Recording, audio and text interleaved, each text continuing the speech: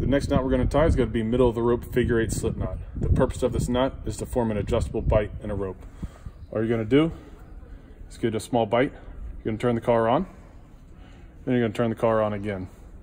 Then you're going to take your left hand, you're going to get an adjustable bight, slip it through one loop of that figure 8 that you just created, and pull it tight. Checkpoints for this knot. The knot is in the shape of a figure 8. An adjustable bight passes through one loop of the figure 8.